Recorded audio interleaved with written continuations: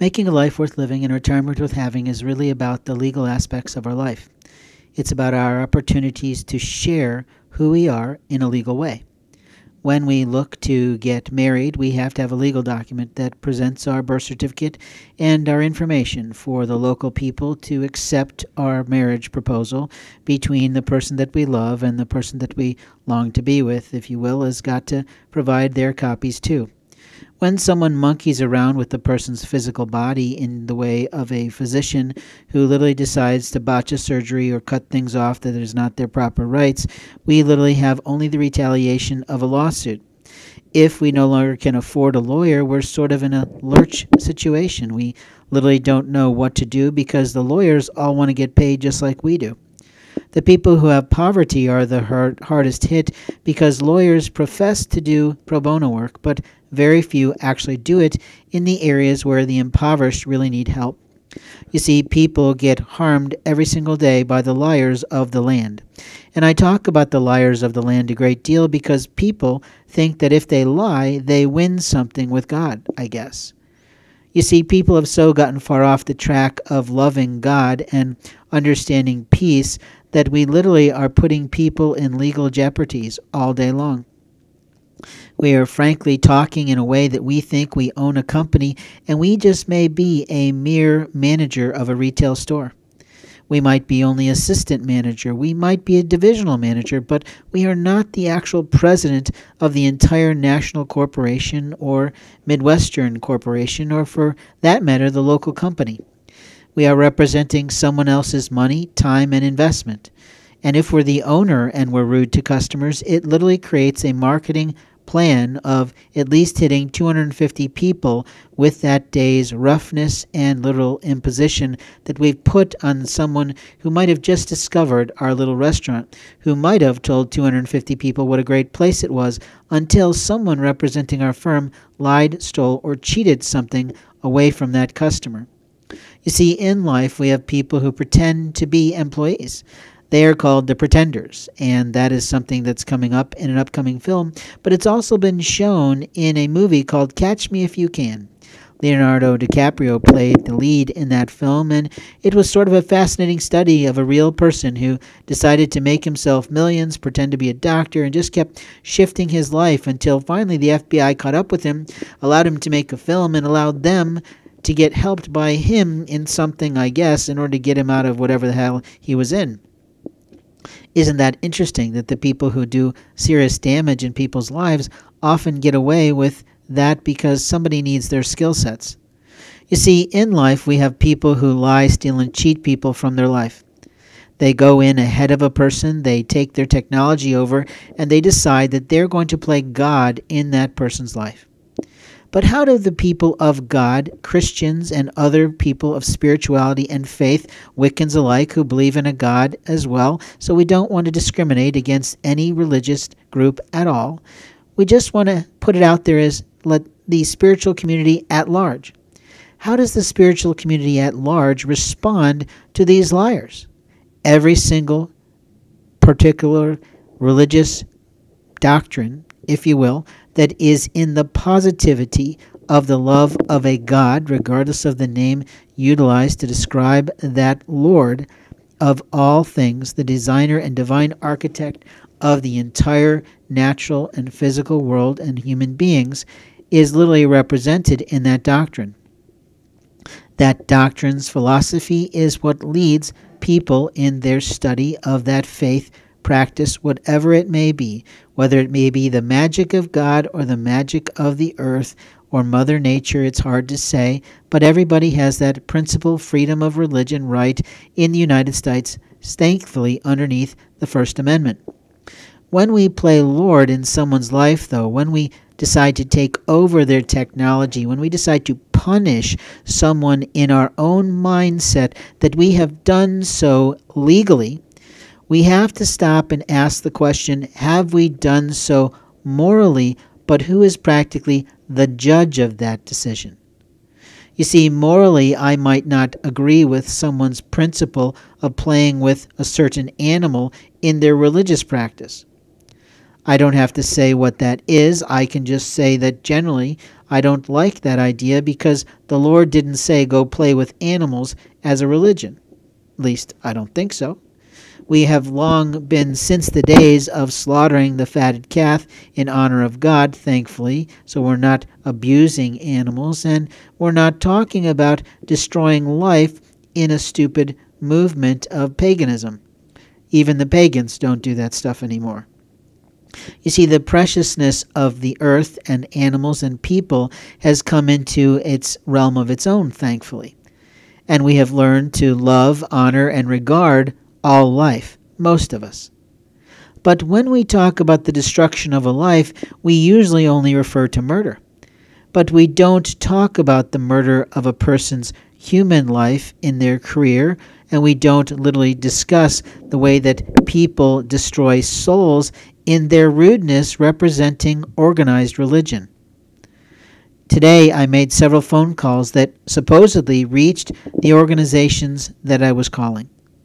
I had a practical purpose for calling because there are gaps in the homeless community for gaining help on simple bills when a person's struggling and simple needs of daily food when most food pantries operate on a weekly basis, with the presumption that a person has a shelter of some sort in which they literally have a safe passage to live. For the people who are truly impoverished and truly do not have anything, they may travel with nothing because they've learned that things don't matter anymore. For the people who are still striving to put their lives back together, they might carry a bag or two because practically they need a computer to get employment, and thriftily they need clothes that are clean and washed at the local laundromats, which thankfully some communities still have, and some are pretty good most of the time, especially in Ohio. But in truth, we have to look at the practicalities of daily life.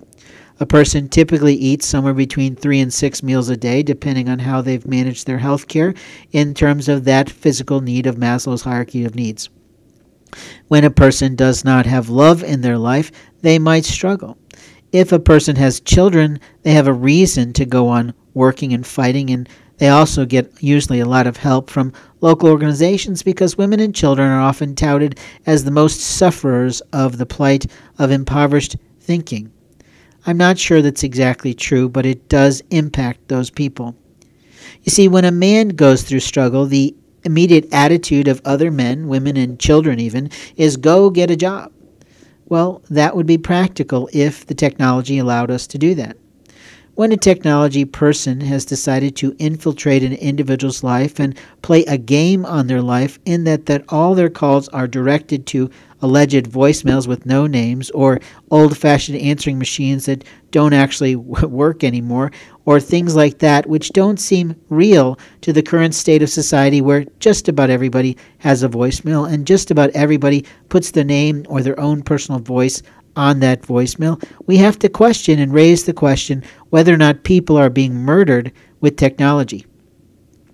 Now, when I talk about this, some people say, okay, he's old school. He wants us to go back to the old days of a line phone and an answering machine that we hit a button on right in front of us to get the message. And some of me, part of me, does think that is literally the way to go in life. You see, there's pockets of minutes shared across a platform that may not be large enough to receive all the expansive network communications that are going on in the world might actually literally leave people impoverished and other people gaining wealth. There might literally be a system now in place with the current presidential folks that says these people are okay to have stars on theirs, but these people are not okay to have stars on theirs. Obviously, you're getting the theme and reference to a children's book from Dr. Seuss, who may have long passed away, I'm not sure, but in reality, what we're looking at is how do I stop punching in radio time to let you know that when a person's life is decided not worthy, we are in a slippery slope towards the Nazism of old Germany and those situations of concentration camps and imprisonment of people who literally just needed a slap on the wrist and a lesson or two about how to get out of poverty. You see, if we had more educational channels on television, is not the reality that if we put a higher value on education, higher value on sharing true information about how technology is used across all forms of government interactions with our life, then we might be able to stop those who are stealing from us. There's a very easy stop to the theft of mail. There's also a very easy solution to people's cars getting hacked into by going back to a more traditional old-fashioned lock is not the truth, but by teaching people that it's simply not proper to steal. What a concept. What if we started educating our children that it's not polite, it's not proper, it's not acceptable, it's not honorable, it's not regardful, it's not respectful to steal from people? What if we actually produced a force in the land that was interested in only honoring God's plan for people's lives, meaning they are allowed to run into total strangers and ask them an actual question without some pastor or priest or secretary thinking that they have a lawful right to represent that individual in their soul? Now, the reason I'm hitting on this is because practically I've been at a project a little while, not long, just long enough to get the experience of what happens when technology is stolen from a human being's life in a monstrous way to demonize the individual, to demoralize them, to shame them in sort of a way to make them see they're not something in their soul. You see, the body can lie, human conditions do exist, and frankly, special needs have always been in existence since the beginning of time, yet there are people of the lie in this land who take away rights that are imparted to us by our birthright here in America. Making a life worth living and retirement worth having is really about having the opportunities that the land we live in promises. It's about the right to having practically every aspect of our own body, physicality, mind, and spirit in our little control. It is not about the authorization of other people to the rights to our bodies and our physical life. It is most certainly not about authorizing some pastor or his staff to say, I'm sorry, you cannot talk to that person over there because you don't have a star on you that's good enough in front of Lord Jesus. Now, when we talk like this, when we speak in a way that's sort of monotone and sort of annoying and sort of punchy, we're trying to make a point. We're trying to say that when people do these little games of warfare, it's a spiritual attack. It's an attack on a soul in a personhood that has a body. The truth is that when we present ourselves to people in this global world, we rarely open the door like we've seen in some films of late with a total plastic suit on, hoping someone pays attention. Now, when I reference that film, Fried Green Tomatoes, I'm remembering a funny scene that a wife was trying desperately to get her man more interested in him, and she tried everything to get him to pay attention to her over the idiot box that my mother used to call a television. Now, when I say that reference, I'm not talking about anything other than people caring for one another, loving one another, having children together, and other things. But in truth, once the kids are gone, you're stuck with the man or woman that you chose, regardless of your interests. In truth, I'm punching it here a little bit, but I want to talk about the realities of organized people who say they help others. I called a particular Catholic church and got told that only if I talked to government would they be willing to possibly provide some help and provision of service. I thought, okay, I guess separation of church and state is not really happening here, but all right. Then I called that little organization and found there was a person who at first sounded like an American, and then all of a sudden had a huge, thick, serious Hispanic accent who literally couldn't understand the English words coming out of my mouth. I said, is there a supervisor that I might be able to talk to? And she then decided to get impertinent to demand my name, that was responsible and required for talking to a man who is employed by the community government to serve people like me who live in this community. I understand the politeness of allowing someone a first name, but it's not really necessary to get an entire person's first name, last name, home address, and all that sort of stuff just to have a simple question answered when a secretary can't do her job literally because she's probably not the secretary at all. She might be a part of the technology hackers who are trying to destroy the fabric of America. But openly, I'm not poo-pooing any person that has a bicultural aspect to their life. I have a bicultural aspect to my life. I have a bilingual aspect to my life. I swear regularly in a foreign language just to make sure I'm not misheard by the wrong people.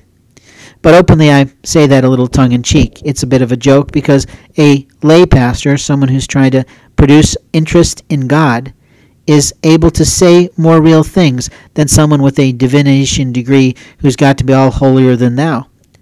A priest goes to a lot of studies and a lot of classical literature in order to become that priest. A pastor goes to 4 or 5 years of a doctoral degree, I believe, but I'm not super in that area of life. But a person who loves God is talking openly only about God and is saying literally, let's get back to those little armbands that said, what would Jesus do if we are a person of spirituality that has a belief in a Lord Jesus? If we don't, then we might say, well, what would Muhammad do? Or what would a person who studies other aspects of nature do? Because every form of religion, as I began this audiocast, has a way that they believe that humans interrelate in a peaceful manner. The warmongers, the haters, the darksiders are not really in what I'm talking about. They're interested in producing as much mayhem in the world as possible, and they do it by being people of the lie. In my upcoming film, The Dragon Priest, we sort of have to look at the life of a man whose life has been stolen from him completely. Sort of a comic book hero in a way, he struggles with the rage he feels and the desire to literally beat the snot out of these people who lie, steal, and cheat him out of a life, including members of his own family. Bloodlines do not create automatically honest people. Sisterhood is not necessarily something only in a nunnery. Brotherhood is not something only in a priest's or monk's realm. The land of people, the land of the prideful, the land of the good folk in planet Earth have to find a way to live without lying, stealing, and cheating other people out of their rightful names, property, and personhood. I talk about this in my marketing video about how marketing politicians should work. That most people in the world are concerned with their personhood, paperwork, and their property. But how do people of the lie hit people? They go after their personhood, their paperwork, and their property. That has literally been done to me. It's a hate crime. It's absolutely a hate crime for some unknown person or known person to let a person be asleep and then you decide to undress them literally and shave their legs. Most men and women of a good nature would be mortified if someone illegally, immorally, illicitly did that to them. When I talk openly about the threats to my life and others, people laugh. They think it's a joke. They practically think they'll just play along with whatever any official tells them because they don't recognize people of the lie. You see, people of the lie lie really well until they slip. And then they slip more and more. And then they try to lie to get out of their lie. They produce the lie to protect the people they lied and pretended to be, and then they think the person listening didn't get it already from God that they lied. You see, people of the lie are not a part of the Lord's house. They're not a part of any God's house when they lie, and they pretend to believe that they have the right to take a person's honorable birthright or their right to choose their life. The right to choose their own life is a moral ground that is practically written very clearly in the Bible and other religious works around the globe. And yet we have people of the lie in positions of power who lie, steal, and cheat a person out of technology, which allows them the opportunities to seek employment, but also allows them the opportunities to receive help and assistance for food, shelter, water, and literally toileting opportunities. People of the lie throw people out into the freezing cold. People of the lie claim to go to hospitals to imply that they are not well enough to receive help or give help. People of the lie don't listen well when a stranger calls. They warp a story. They call and make waves instead of picking up the telephone and calling the individual they might be confused about and saying, okay, I'm a little confused here. I just want to make sure I'm not misrepresenting what you're thinking, what you're feeling here, or what you're needing. Could we chart all over when I can give you my 100% attention instead of me literally being in the car and being unable to respond with the grace of the Lord Jesus in my soul? When we talk like this, people sort of turn us off because most people are more proud to display an emblem for a sports team, an old alma mater, or some local child's program over displaying a cross on their chest. Most people in marketing run directly in the opposite direction of any business person that puts a cross on their card. You see, the cross of the Lord is something I might wear on my finger, but it's related to an old way of living. My cross doesn't look like a normal crucifixion cross. There is no Jesus on it or off of it. It looks sort of like a plus sign, but it's an old Christian relic. I wear it to remind myself, not anyone else, that I must walk my faith. That as much as I like to swear like a sailor sometimes when I'm passionately upset about the ravaging of a person's life and the rights violations that people who say they love that individual take, I don't buy it by what they do in private and in secret to harm a person's rights. You see, human rights are not moral rights. Human rights are what the Lord bestows. And people cause the degradation of other people.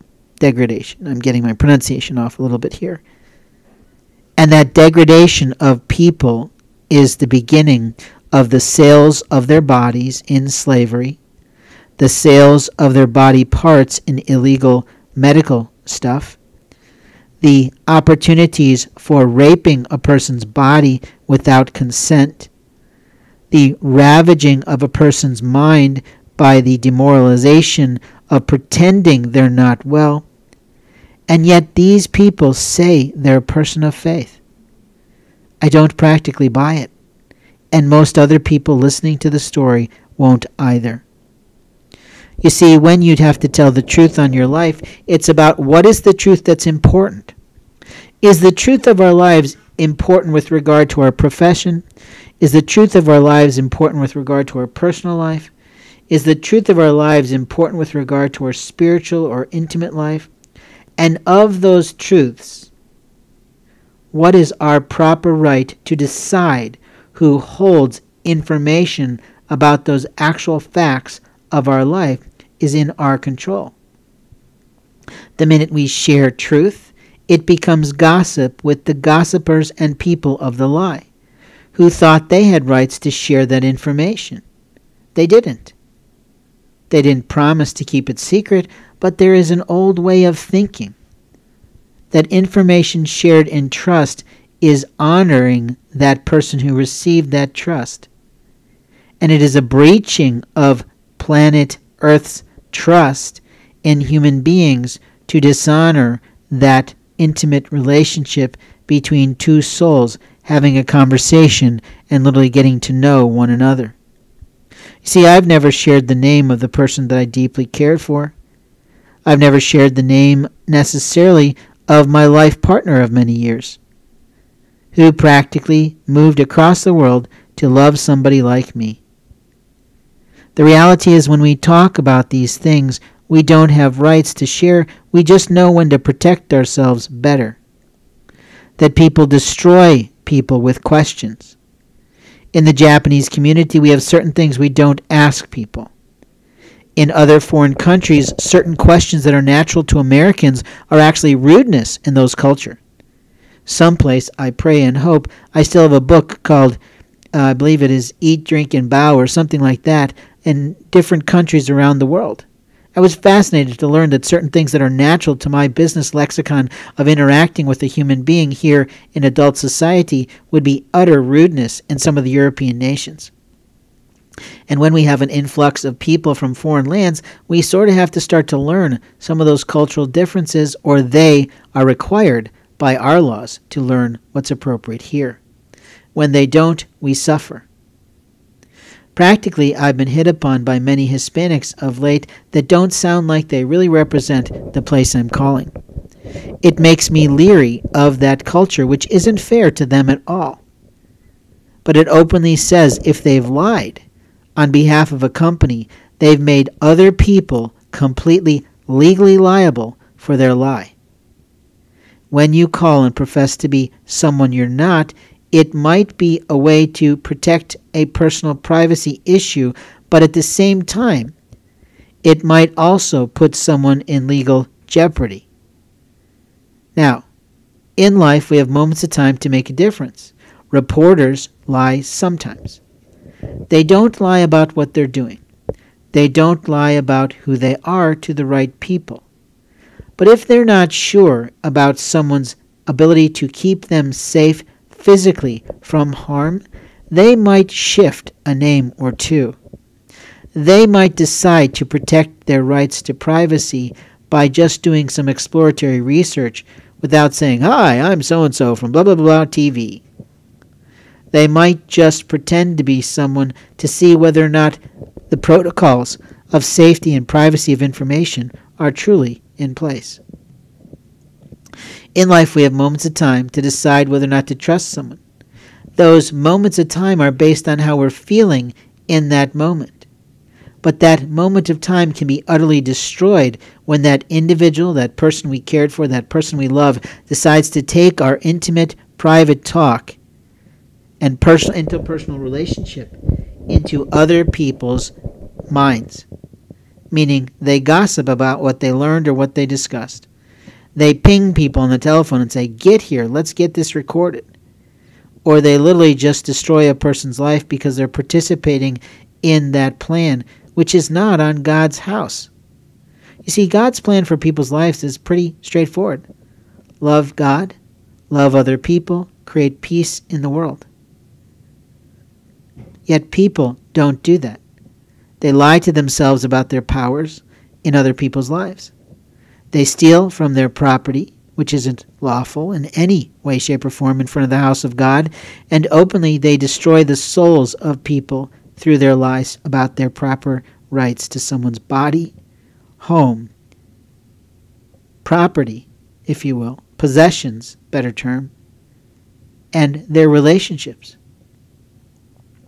Now, as I close this audiocast, I'm challenging you to look at your life. I'm saying, hey, are you completely happy in your life? Are you prepared for retirement that you can totally protect yourself in all things, illness and good health? Do you have enough money in the bank to take care of yourself?